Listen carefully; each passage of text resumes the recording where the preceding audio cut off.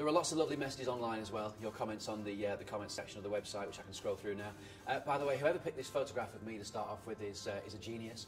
That was a game that we played where we had to say certain words with that weird plastic thing in our mouths. I've never dribbled as much in my life. There was more saliva and spit coming. It was gross. But I've never laughed as much either. One of those things that I miss about Blue Peter was the silly stuff that we used to do. And as you can probably tell, I'm a big fan of the silly. Good luck, Barney. You were so funny, past tense. And also my favourite BP presenter. That's from Cerulean Footy Phoenix. Okay, we're so funny. I think I'll still be funny from now on. I'll try anyway. Purple Baking Unicorn says Barney was on Celebrity MasterChef.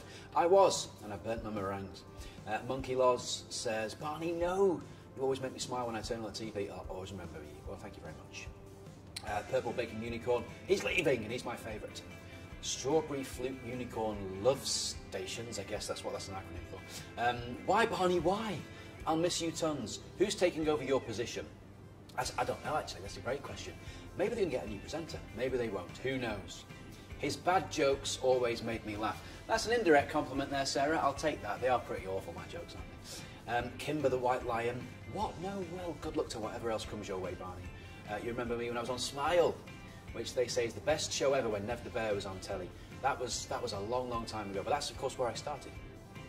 Barney, best wishes.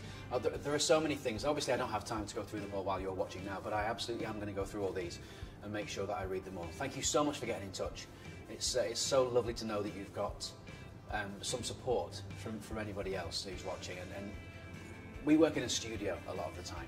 And although we work outside on location as well, and we get to meet you a lot of the time, which we love to do, the majority of what we do is in front of a camera. And all we really hope for as presenters is that what we're doing is being either listened to or is inspiring you to do something. And before I joined Blue Peter, I think I would have been the first person to admit that I was a bit of a wimp. I would never do anything if it scared me or if I didn't want to do it. I was very stubborn. I was the kind of person that would just listen to an idea and go, do you know what? Nah, it's not for me, that. Rather than doing what I do now. Actually, it's become the person that I am because of being on a show like Blue Peter. You never know what you're capable of, and you're not going to know what you're capable of until you actually try something. The whole point of being scared by something or being nervous about something is to give you that adrenaline, to give you the energy and the excitement about something that's brand new to you, that you've never done before. In my experience now, because of what I've done, and I'm talking about bungee jumping, wing walking, surviving on a desert island on my own, things that I just never would have done. If I can say just one thing to you that stays with you before I go, it's okay to be scared of things. It's okay to be nervous about new things, and it's okay to not know what's going to happen. But I promise you, if you give it 100%, and if you focus on those things, and if you meet them head on and accept them as new and exciting challenges, you will be surprised what you can achieve. Even if it's only in a couple of years, even if it's the following week. When I was 12 years old, sat on my bed in my bedroom in Blackpool, if you'd have told me that in 25 years' time, I would be who I am now, where I am now, achieving what I've achieved after all those years, I never would have believed you.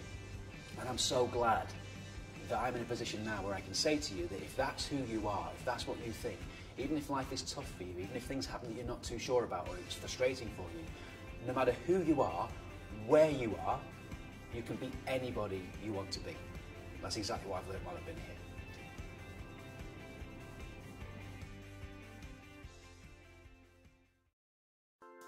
Okay, so since I announced that I'm leaving Blue Peter, we have had so many lovely messages coming from you to say goodbye and to say what you like about my time on the show. And I've just sat down now with our film team who work for, well, the interactive side of Blue Peter, who told me that you've sent some videos as well. So I'm going to have a look through all the things that you've sent me, and then I'm going to say, well, I don't know yet because I haven't seen what you've said. But let's start off with some videos that I'm going to watch, and let's see how we get on. Damilola here. My favourite Barney moments is when Barney flipped up the pancake straight on his face. And Lindsay picked up the bread and then went, of course, straight on his face. And my third and final one is when he did his funny Ukraine dancing, and I thought, of course, it's hilarious. Goodbye, Barney. Oh, that's lovely. Such a sad line to hear. Even Pepper the robot would shed a tear. You ticked all the boxes while fulfilling your journey. All those different hairstyles. I bet you got up early. You're such a good singer, as we all know. Off your BP song, you put on a show. We'll all be sad when you're gone. I'll miss your line.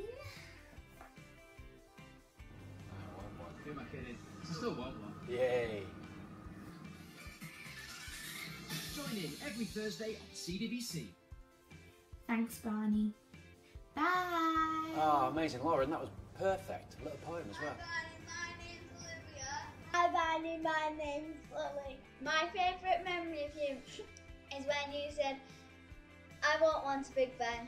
My favourite memory of you was when you made unicorn ice cream. Bye Barney! Good Bye, girls. luck! Thank you. Oh, that's lovely. About you is that you are so kind and very funny. I will miss you very, very much and good luck in the future. Oh, these are lovely.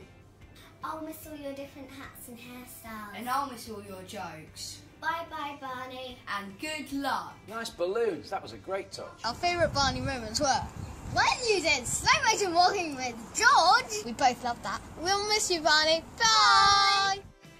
I love a bit of a slow motion walk with George. Oh, thank you very much for getting in touch. They're really, really nice messages. It's quite hard to say goodbye to something that you've done for so long. But Blue Peter has only been 6.5 years of my life. I've been at CBBC for nearly 16 years in November. It's been a huge amount of time. And a lot of things that people have said to me outside of the videos that I just watched has been that everyone's feeling quite sad for me, but they're kind of sad on my behalf. There's nothing to be sad about. You know, life is all about doing lots of different things. It's about moving on to the next stage of your life. And at the moment, I've decided that it's time for me to go and try some new stuff. 16 years is a long time to be doing the same thing. And I'm actually very excited about what I do next. So don't be sad for me. I'm sad that I'm not going to be around. And it's lovely that you've sent so many heartfelt messages. You've also written them down as well, so I can read through a few. Rachel says, I'm sorry to hear that Barney's leaving, so I hope this story pretty much covers Barney's glittering career. Oh, wow! So the story is called A Glittering Career.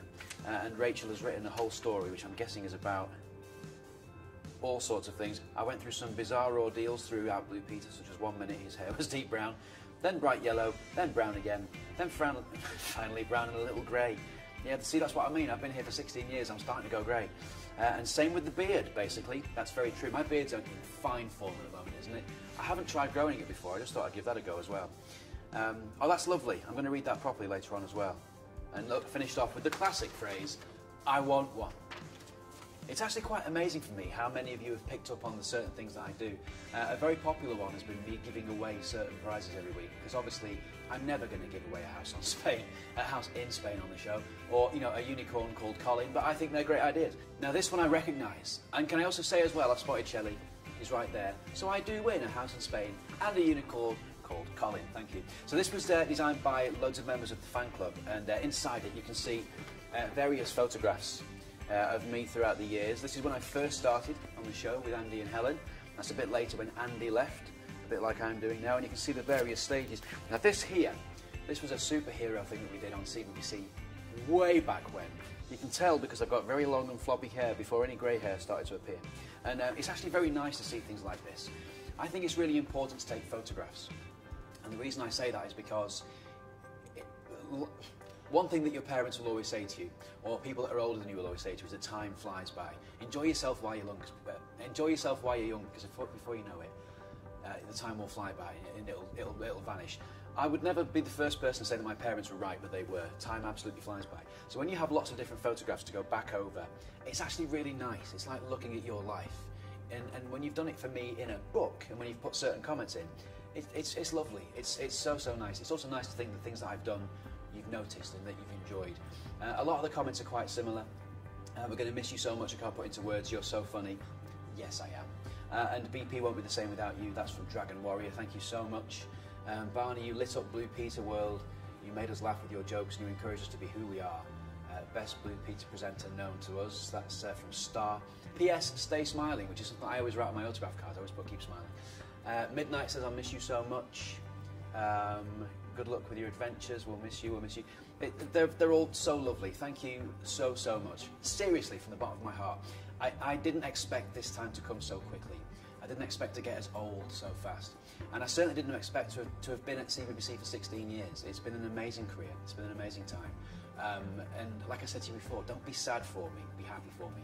Because the next thing that I'm going to do will be exciting. As of yet, I don't know what it's going to be.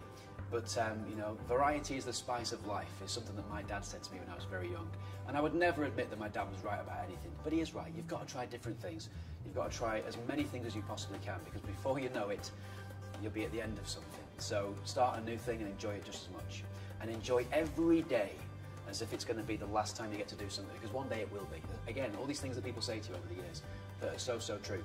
So don't be sad for me. Thank you so much for all of your messages. I'm very excited about what comes next, and yeah, I'll see you soon.